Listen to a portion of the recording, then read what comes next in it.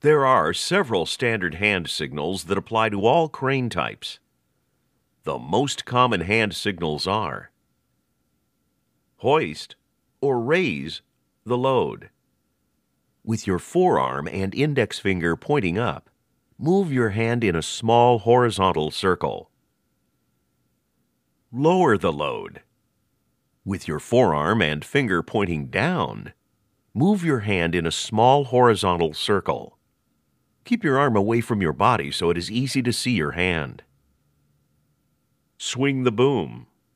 Extend your arm and point your finger in the direction you want the boom to swing. Move slowly. Use one hand to give any motion signal and place your other hand above to indicate you want the movement to be done slowly. For example, hoist slowly